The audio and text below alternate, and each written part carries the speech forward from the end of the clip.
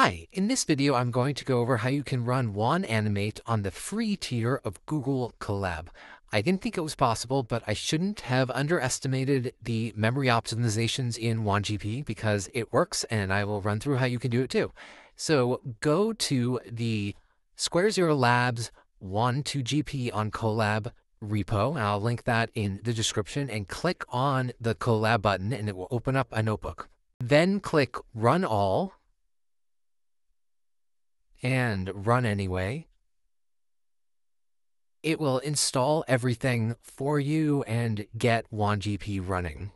So it's downloading the code, it's installing the dependencies, and on this Colab instance, I think the internet connection was not great because it took longer than usual to install the dependencies. Once they are installed, it will launch WanGP on profile 5. That is the most memory optimized, so generations will be slow, but hopefully they will work. And then you'll see in the log output eventually will have a link to just open up the Gradio UI. Once you see that link, you can click on it, and then we are in WanGP. We want to run Wan-Animate, so we're going to go under Wan 2.2, and then Animate will show up. And the first thing we're going to do is go to the video mask creator to create a mask of our control video. So drag that in. And this should be someone moving or talking. Works best if it's one person and it's the dimensions of the video output that you want. Click load video and the video should show up on the right. If it doesn't, there's a problem. So let's look at the logs. And yes, we see that there's an error because we tried to generate the mask before the model weights for the mask creation were downloaded. So we can see there that it says that it tried to find that path and nothing's there. So let's see if we have those weights now. And if we go under checkpoints, mask, we see we now have that file that it was looking for. So if we go and stop the process by just in that notebook cell hitting stop and then start again, it will start up WanGP again, and we can hopefully do the mask because we now have the checkpoints. When you see the link to the UI show up in the output, click on that, and then we go to Video Mask Creator again, drag in our control video. Again, you want this to be the dimensions for your output video, so we're doing a 9:16, so our control video is 9:16. Click Load Video, and give it a second, and yes, we then get to that UI we expect, and we click on where we want the mask created. So we click on the person in the video, a couple more clicks to get her all outlined, and that looks good. So then click Add Mask,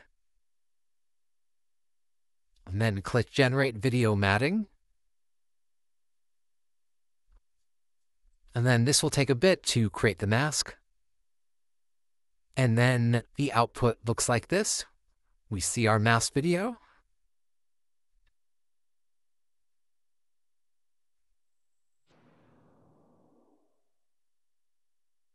It looks good, so we export.